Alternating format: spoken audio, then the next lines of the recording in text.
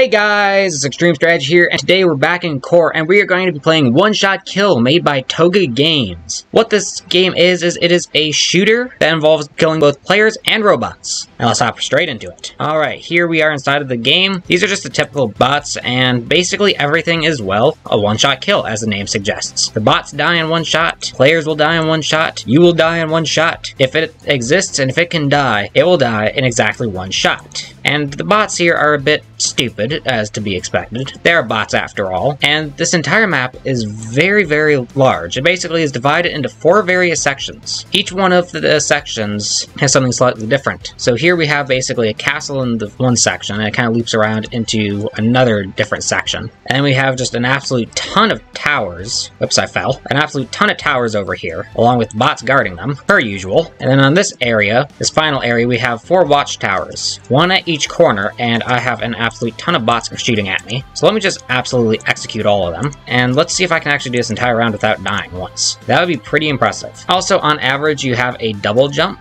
However, every time you kill a bot, you get 3 ammo, and you can use a triple jump once. So instead of jumping twice, you actually jump 3 times. And of course, I die at 18 kills. And there is the 20th kill. The round ends in a couple of seconds. Where will we respawn? We will respawn right here. Alright, now we have to wait for the lobby to end, and now we're on a different crate. So you have all these crates up here, and then you also have zip lines as well, which I actually just missed horribly. So when you ride the zip line, you can swing it on over, and it looks like I'm just going to flat out smack into a metal wall. The other thing you have are all these jump pads over here that you can use to leap all over the map, making it harder for both players and bots to kill you. You also will be able to gain ammo over time, so if you wind up using your ammo without killing a bot, don't stress it too much. You will be able to regain it naturally just through passive regeneration of ammo. So you can see in the lower left-hand corner the ammo and health, and in the upper right-hand corner the timer, and in the upper left-hand corner you can see the players. Now I was hoping to have some other players in here because I did go into the Core lobby and say I was making a video on this. Apparently that's not enough, so I might go into the Core Discord server and see if I can pull anyone in from that. But first off, I want to see if I can get all 20 kills without dying once. I think the easiest way to do this is probably sticking to the high ground and just taking up a point like right here, where you can just sit back and snipe everything. Currently I'm sitting at 11 kills, now 12 kills, and you just have to keep your eye out for bots that are either standing still or just spawning in, one of the two. And these ledges are your friend, and then you occasionally will get clusters of bots. Can I kill you without dying? Yes, I can. 17 out of 20 kills. Last time I got killed at 18 kills, so let's see if I can do a bit better than that. 18, 19, and no bot. Oh, there's one in the far distance. 20. So let me go see if I can pull in some other players real quick. Alrighty, and a ton of people that I convinced to join me inside of One Shot Kill, basically from the Core world, are now inside of here, and I am already dead. Oh gosh. Son of Gale killed me. This is what Core should be like. An absolute ton of players duking it out inside of shooters. This is Core at its finest. And apparently also killing bots, because why not? And who just shot my bot? That was my kill. My kill. Dead player, like I said, one shot kill. You can see from the damage output that's actually 1,000 damage. 1,000 damage is the number. And now I'm also getting pinned down by bots. Okay, I'm dead.